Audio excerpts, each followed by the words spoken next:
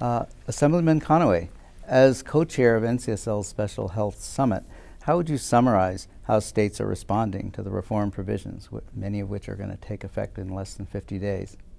Well, as October 1st approaches, the time when the federal government says that more access to insurance will be available to those who don't have it, states are, depending on their approach to health reform, taking different approaches.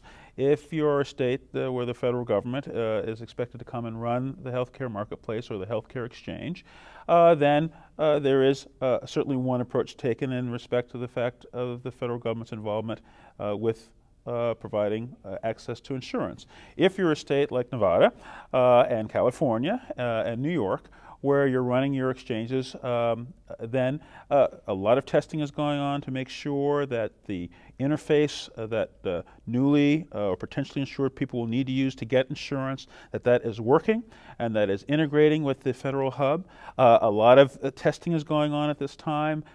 Both state systems and federal systems and the interface between those systems are taking place at this time. And a lot of thoughts being given to those states, and a lot of states, on making sure that the coming of the healthcare marketplace will be advertised to their population so that people will in fact know that this new access is available to them. Great, that's very helpful. As of January 1st, 2014, they say that millions, maybe tens of millions of people will have different kind of coverage. Do you think that that's on track as far as you hear? Well, we were very fortunate to hear from Secretary Sebelius just a couple of days ago, and who very confidently stated that the federal government will be ready with the exchanges for which it is responsible, and that they will be ready to take information from those states and give back information to those states that are running their own exchanges.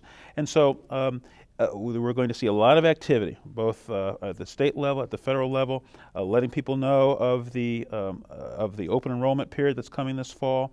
And certainly the technical folks are going to be very busy dealing with the inevitable glitches which will occur at the state and federal level as there are interrogations being taken place to deal with all of the new enrollments that will occur this fall as people seek to attain, many of them, to obtain insurance for the first time. Right. Great. That's helpful. Final question, Medicaid is now an option for states. Some states are deciding to go with the original provisions in the law. Others are looking for alternatives. Do you see any factors there?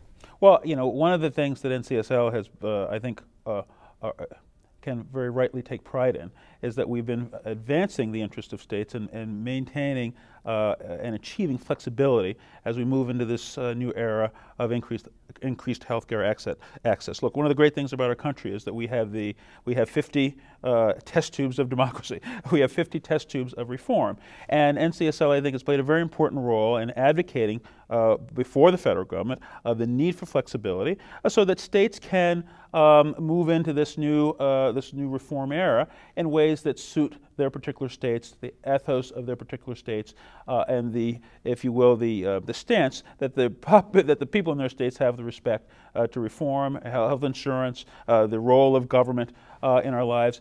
We are going to see, and I, for one, am very excited to see, in the coming months and years, how these various experiments will play themselves out over time. Right. Thank you. Glad to be here. Thanks.